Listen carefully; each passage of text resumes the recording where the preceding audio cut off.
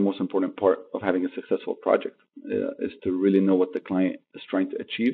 And if you do know that, you're able to help them better. Hello, and welcome back, Architect Nation. I'm Enoch Sears, and this is the show where you'll discover tips, strategies, and secrets for managing and running an architectural practice that lets you do your best work more often. If you haven't already gotten access to our free 60-minute Firm Owner Masterclass, what are you waiting for? Head on over to smartpracticemethod.com and discover the way to be able to run a practice that actually serves your life if you're a small firm owner. Now, I am overjoyed and happy to have with us today one of our Smart Practice firm owners with us on the line today. We have Gilbert Atick. Gilbert, welcome to the business of architecture. Thank you. Thank you for having us.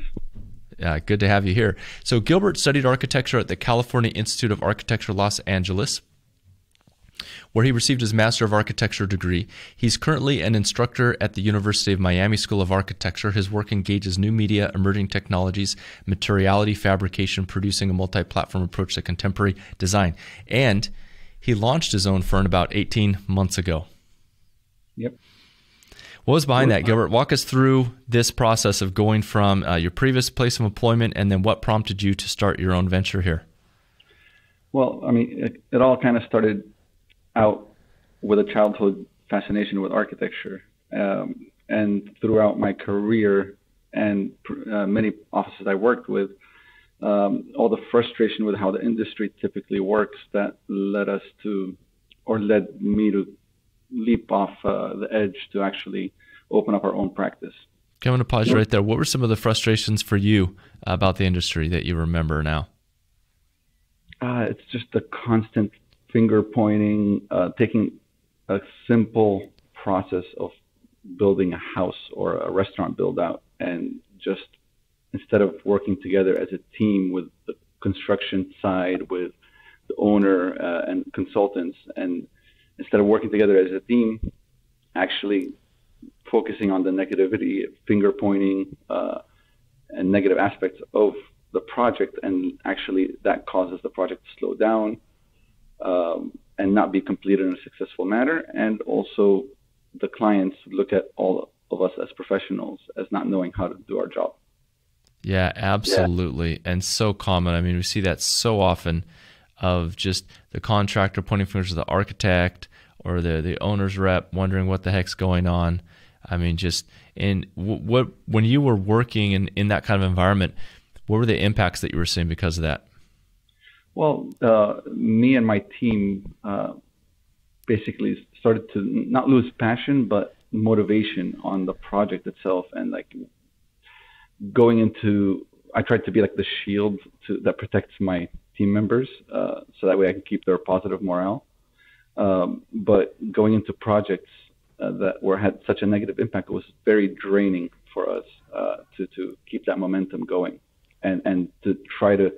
We were focused on coming up with ways to protect ourselves rather than focusing on ways to take that project into successful completion. Yeah, isn't that interesting? Okay, so those are some of the frustrations that you had in architecture. I'm sure a lot of our listeners can identify with that. And what was your previous place of employment? Tell me a little bit about what you're doing there, your job duties, the company itself. Previously, I worked with a design build firm. I was the director of the architecture department. I led a team of architects. Basically, we specially worked on design build projects. And it was more of a contractor-led design build firm. Mm-hmm. Mm-hmm. Yeah. Yeah, so you went from SciArc to working for, did you have any previous employment before you started working for the construction company? Yes, I had a couple of employments with design architecture firms such as Oppenheim, Gensler, Tuesday Studio, which is a local firm. And then, from those experiences, architecture firms that were highly focused on design solely and not as much as constructability, I had a passion to kind of really understand and better get a grasp of how construction works. So that's what led me into construction design build. And typically right now we actually do construction, but that's architect-led, not contractor-led. Okay. In your current firm? In my current firm, yes. Got it. Okay. So tell me what made you take that leap of faith to go from steady employment, it's a very comfortable place to be, to getting out there and launching your own practice? It's just that constant frustration of wanting to really handle projects a specific way to actually ensure the success of the projects. And there was literally no way to do that without being a firm owner that actually makes the decisions of how to deal with clients, when to say yes, when to say no, and set the stage right from the beginning. Interesting. What were some of your fears and concerns leaving full-time employment, going into entrepreneurship? Family. So the biggest stressor was, at that time I had 2 kids and a wife, a household that, I was supporting, and I had a steady income. That was actually a decent income. It wasn't financial decisions to make that leap of faith. It was more of passion of what I wanted to do. I was super scared that I would somehow not only fail at it, but fail my family and kids, because that's, I was sending them to good schools. I was trying to provide a life to them to actually give them better opportunities.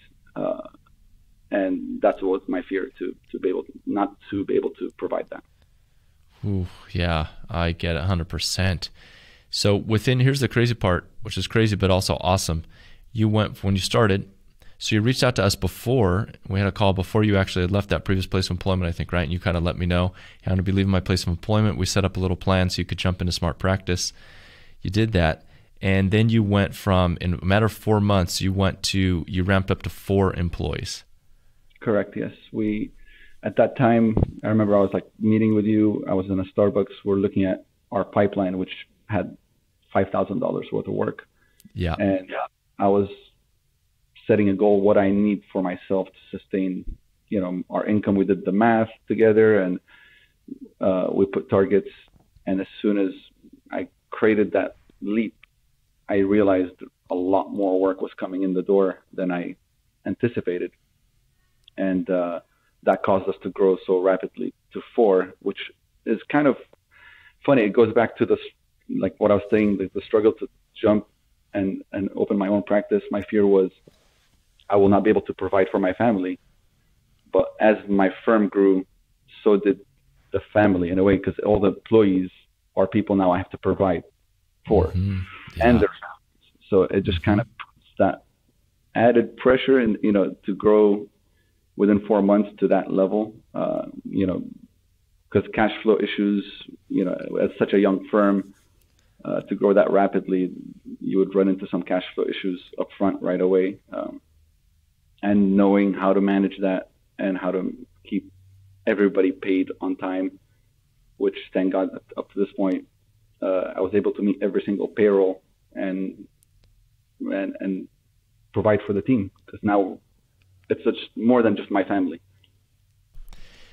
So Gilbert, what was the secret? What was your secret to getting so much work right when you started?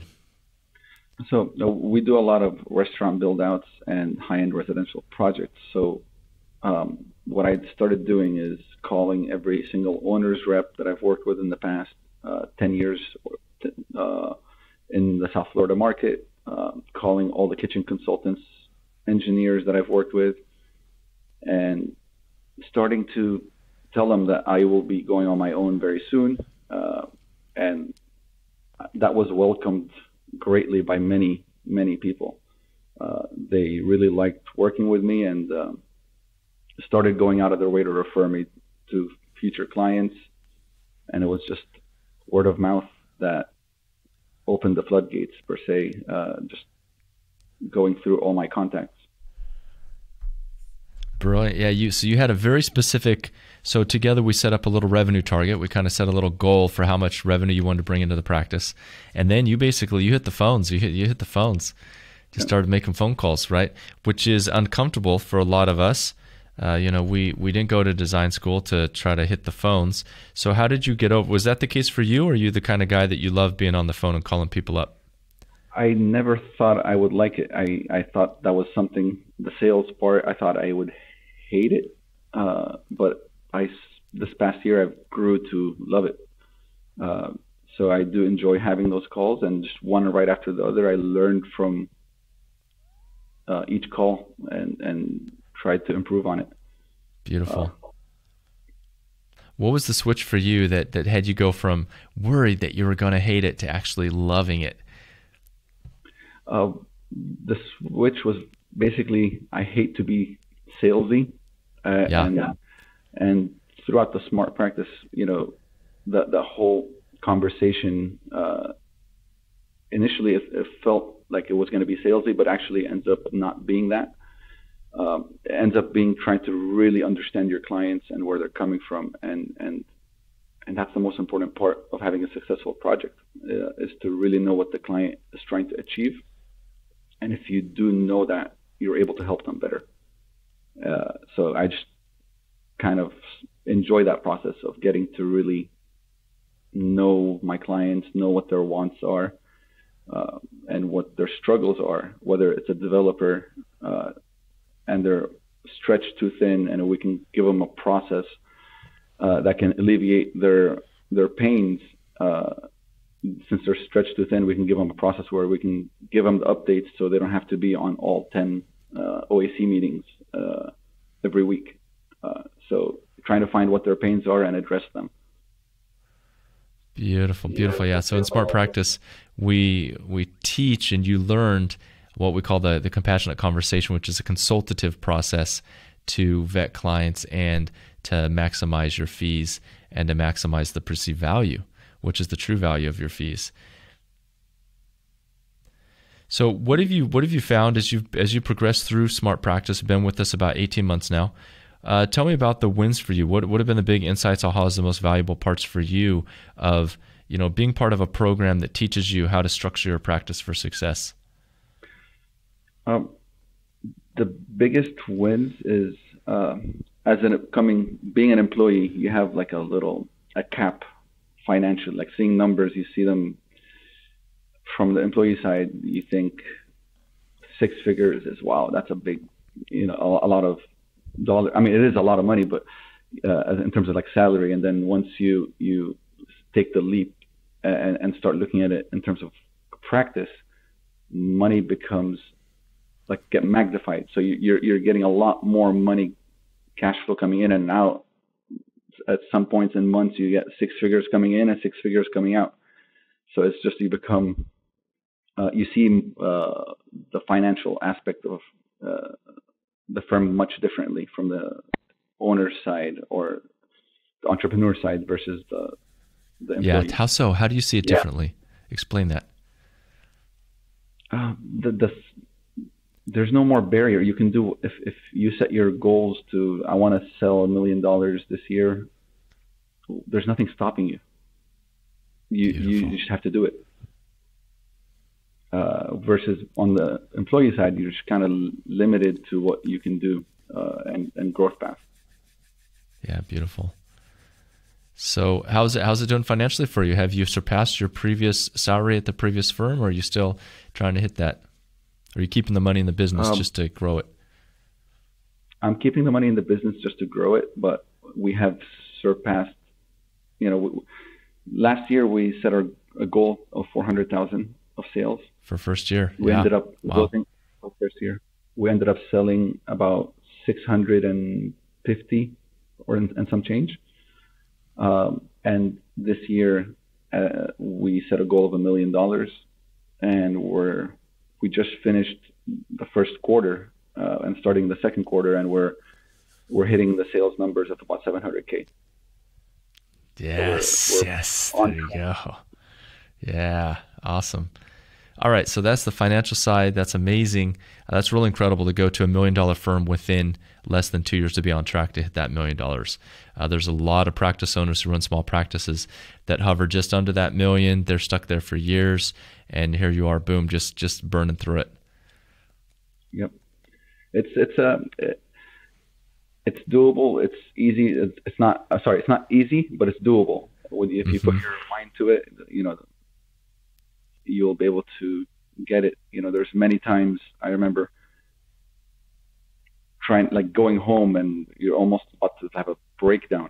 Just driving home with all the stresses, payroll, trying to make sure you pay everybody on time, and having all these accounts receivables, that aging account receivables that you need to collect on. And at some points I used to tell my wife that it feels like I'm running on a bridge that's collapsing, and if I stop, I'll collapse with it. And that gets better over time, as you're able to grasp the processes and put things in place. The emotional roller coaster of running a business gets better. The ups and downs they won't go away. I mean, I hope long term, like they would, but there's still always going to be those ups and downs, but the ups and downs get smaller. And you make it so fun to run a practice. We know it's not easy. All right. So tell me about some of the other big wins for you as you've gone through and been with us here at Business of Architecture. In terms of clients, we're able to lock in, a few large repeat clients, developers that do a lot of restaurants. So that has been that has been one of our goals, and we're able to lock in a few repeat clients. My fear was starting a practice in this economy. You could get work, but trying to lock in repeat clients was one of my goals, and we're able to lock in two of big clients that provide us repeat work, and that can give us stability.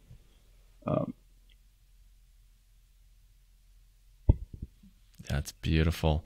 So tell me, how have the things that you've learned in Smart Practice, how's it rolled over to every other area of life? For one, the compassionate conversation, the one that we use to kind of get to know our clients better, that can be applied in all aspects, from your personal life, trying to really when you have communications with your spouse, trying to understand where they're coming from, how they perceive, how they see things, to even employees, talking to your staff from their perspective, trying to really listen and understand where they're coming from, even to interviewing new potential candidates to work with us.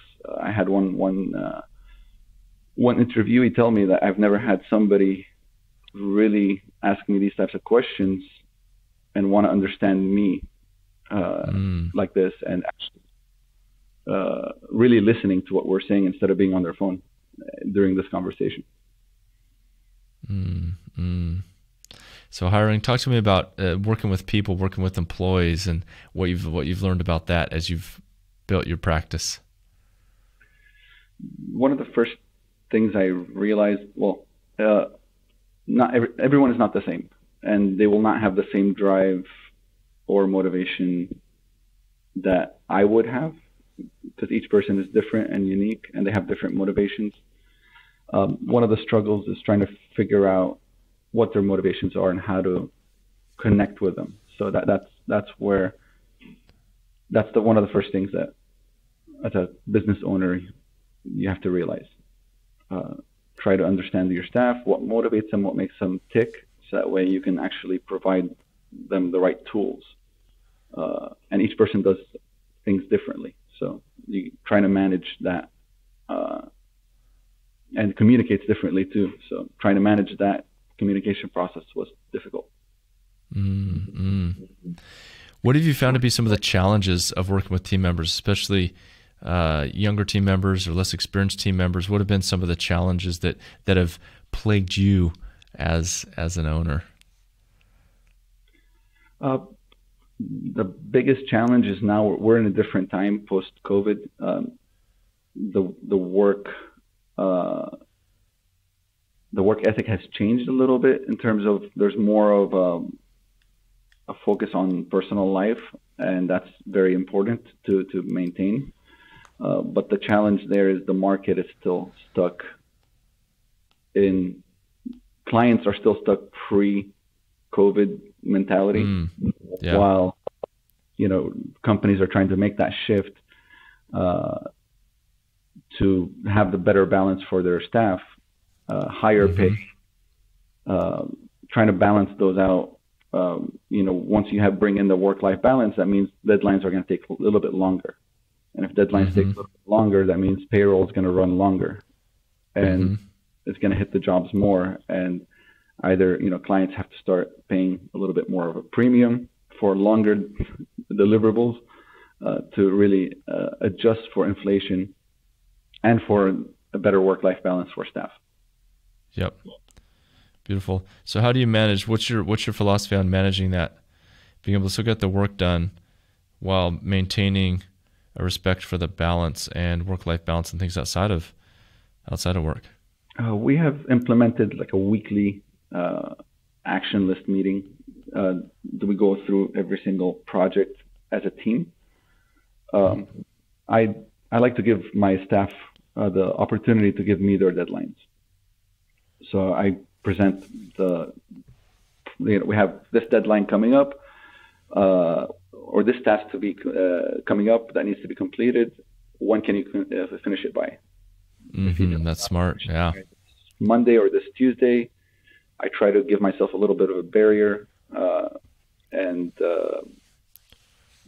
I tell the client it'll be done by Wednesday or Thursday to allow us to have quality control on the product. Trying to hold that. Sometimes clients push back, and trying to hold that firmly to, and so far every time a client has pushed back, we've been able to hold our grounds on the deadline because we really need the time to do we tell them you rather spend the extra week in design than an extra month in construction because we didn't think it up right. Yeah. Yeah. I'm glad you brought up that strategy of having your employees tell you when they can get it done. This is something I learned years and years ago, probably 15 years ago. The company I was working with was a development company, and the guy who ran it was a graduate of the Naval Academy. He was like this big, burly Italian guy. He looked like he could have been off the movie The Godfather or something. He's like this pretty intense guy. And, he'd be the kind of guy that sometimes he would throw things in meetings or punch holes in walls. Like he was a pretty intense fellow, very successful.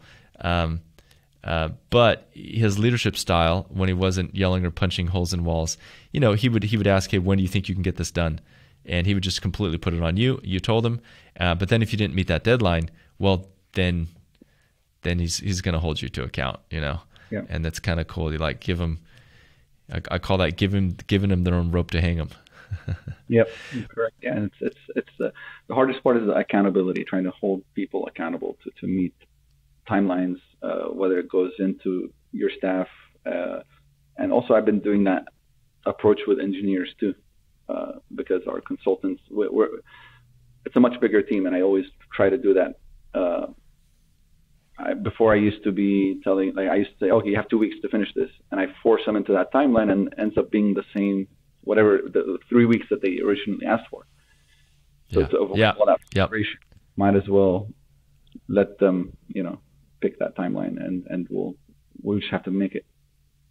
Beautiful. Gilbert, what are you excited about now? What's next for Atick Architecture? Where's the vision? What are you really creating here for yourself? Basically, what we're excited about is really complete. Like we do our design build, so we're trying to really streamline that process for our clients and really focus on the constructability aspect of our work. So the client gets the seamless process from hiring the architect all the way to construction. So our goals right now is to focus more on the construction side, and try to merge that together with the architecture, so that way we can provide that seamless process that led us to actually open up our own practice. So avoid that whole back and forth bickering for no reason. Beautiful. All right. And what do you find in terms of the design build? How do you structure the team? Do you have in-house contractors? Do you just hire a construction supervisor on an ad hoc basis to run all the subs? What does that look like for you? We have in-house contractors, and we basically, architecture process is broken down into schematic design, design development, construction documents. We try to do a lot of check-ins in between to ensure that we're on track with constructability, with budgets. Like, for example, we had a client reach out to us. She had a shopping center. She had a design for it. The budget came in at $3 million, and she only has $1.7 million to spend on the restoration of the space. So she reached out and says, "I need to shave off or half the price." That sounds like fun. Yeah. And unfortunately, her previous architect passed away. So she's like, "I'll give you the architecture, and then I want you guys to build it as well for us." Well, we hit the ground running. Prior to taking the job, we did a feasibility study with her to see if we could hit that target. And our process is we met with subs. We spend like a couple of days ensuring that we can actually commit to that target. We met with subs, all the consultants. We really broke it down even to like people are going to be doing the shop drawings for the metal components, priced it out, and we found out that we can actually hit that target for her. Wow. And then we committed to the job that she, initially she ended up paying for the consultancy. Yeah. And then she hired us for the project, and we're actually able to save her the $1.5 million to get her back on budget and give her a product that, while it's not identical to her previous design, but something that she actually loves. Beautiful, beautiful, very cool. Well, Gilbert, what question have I not asked you that you think I should have asked you?